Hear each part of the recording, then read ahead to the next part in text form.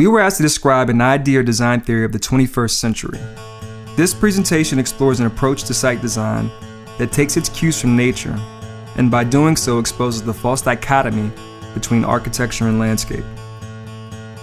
Deriving design inspiration from nature is not new, but with the advancements of our technologies and improved understanding of natural systems and structures is having a profound impact on design. These strategies have largely come about to combat the declination of our natural resources and sustain the growth of our human population. There is a perceived division between landscape and architecture. The division of architecture and landscape can be primarily attributed to the Western world's philosophy of the opposition between humans and nature. Joel Sanders from the Yale School of Architecture describes this as a dualist way of thinking that views nature as a passive, vulnerable entity that must be protected from the predatory interests of humans, including architects. This idea was even propagated by the father of landscape architecture, Frederick Law Olmsted. In the creation of Central Park, Olmsted's philosophy was to expose people to the natural scenery, unspoiled by evidence of human intervention. The space was designed to be a visual oasis separate from the city. This separation of living space from nature can be seen in development archetypes all over the world. Cities are sparsely clad with vegetation and contaminate the environments in which they stand. Americans spend 4.2 billion hours each year sitting in traffic on miles and miles of highways that pave their way through the landscape, ending in dead-end cul-de-sacs. Communities seemingly have little concern for compatibility of nature and humans, and appear to be more interested in accommodating vehicles. How can we begin to bridge this gap between landscape and architecture, and shift our society away from ecological, social, economic, and aesthetic decay? Many designers are turning to the discipline of biomimicry. So what is biomimicry? It's the process of looking at something like a leaf and trying to figure out how to make a better solar cell. It's become popular in the design disciplines, mainly I think because people are looking for more sustainable ways to do things. And organisms know how to do this. After 3.8 billion years, life has learned what works and what's appropriate on the planet. And right now, that's what the people trying to redesign our world are looking for. The most important thing that people should know is that a sustainable world already exists. We're just now beginning to open our eyes and realize that the answers to the questions we've been asking, how do we live here sustainably, are all around us. Biomimicry is being embraced by many contemporary designers and researchers. People who have committed themselves to the creation of design space for the benefit of mankind, who as part of this commitment see the inextricable link between the environment's success and our own, and through their work express symbiotic possibilities. The Gwangyo Power Center by MVRDV. The site is surrounded by a beautiful lake and forested hills. The design aims to create a landscape on top of the new program that enlarges the green qualities and that links the surrounding parks by turning the site into a park. The shifting of the floors causes as a counter effect hollow cores that form large atriums. They serve as lobbies for the housing and offices, plazas for the shopping center, and halls for the museum and leisure functions. In each tower, a number of voids connect to the atrium, providing for light and ventilation and creating semi-public spaces. On the lower floors, the atriums are connected through a series of public spaces on various levels, linking the towers and serving the outdoor facilities of the culture, retail, and leisure program. Plantations around the terraces with a floor-to-floor circulation system store water and irrigate the plants. The roofs of these hills and the terraces are planted with box hedges, creating a strong, recognizable, cohesive park.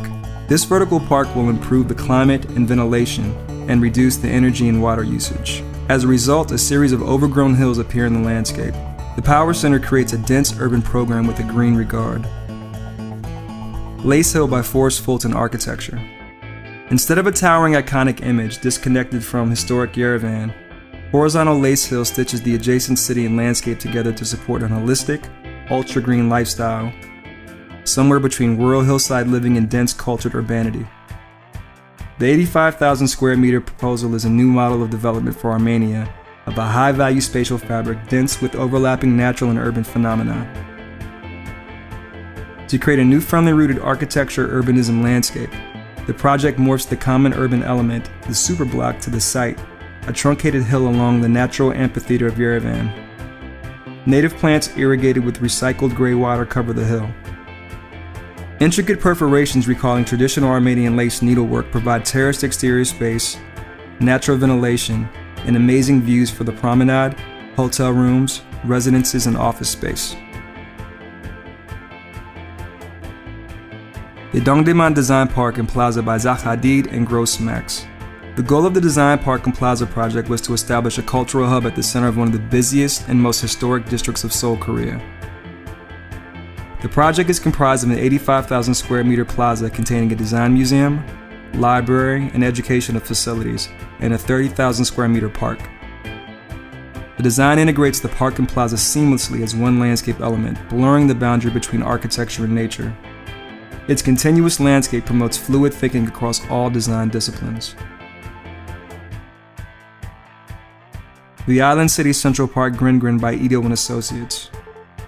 The City Central Park is a large artificial island of shipping ports, private industry and education facilities, and residences, all meant to serve as a hub of global commerce for Fuka. The complex geometries were realized via a design method that utilizes bending stress values to create unique curvatures that minimize structural deformation. The roofs are carpeted with grass so that they appear to be continuous with the park's lawn. Concrete pedestrian walkways snake above and below the roof structure, contributing to the illusion. Food City by GCLA. GCLA has described their proposal for Food City as the marriage of landscape and urbanism. Their project integrates a variety of proposals to decrease overall energy use, concentrated solar collectors, towers covered in thin photovoltaic cells, piezoelectric pads in pedestrian areas, and methane harvesting through sewage percolation tanks. GCLA also proposes water conservation measures critical to off-the-grid survival in water-starved Dubai, like atmospheric water harvesting, solar desalination through concentrated solar collectors, gray water recycling, and application of hydroponic sand to minimize water loss. Essentially, GSLA's vision is an amalgamation of nearly every urban sustainability initiative in the past few years.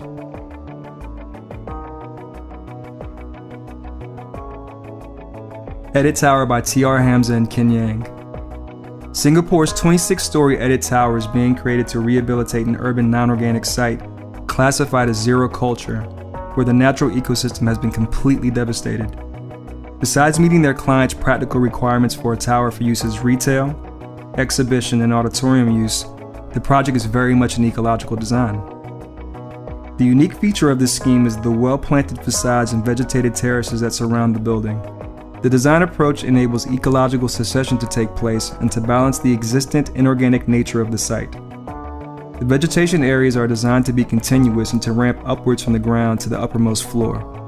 Importantly, the planting of the towers uses indigenous plants so as not to compete with the existing species of the locality.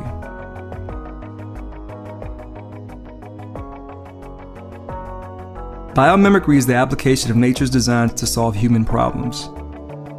At the core of nature's designs are circular systems that are connected to each other and everything in our world. By implementing biomimicry to site design, it is logical then to perceive landscape and architecture as unified systems that both independently and collectively meet the needs of our environment and society. So what does all this mean for the profession of landscape architecture? It means that landscape architecture must continue to improve its understanding of ecological systems and their integration into our constructed spaces.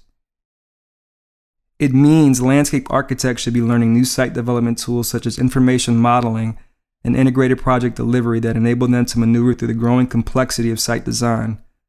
It means that as the buildings become part of the spaces between them, landscape architects should prepare their role in site design to expand. It means that landscape architects should explain to clients that the application of such site design strategies is the future. A future in which they can become industry leaders, make money, improve communities, and ensure their grandchildren will have a planet and therefore a legacy to inherit.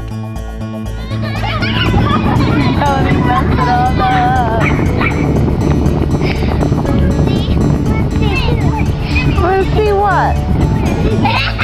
The picture! Come and see! I want to see the picture! You mean the picture?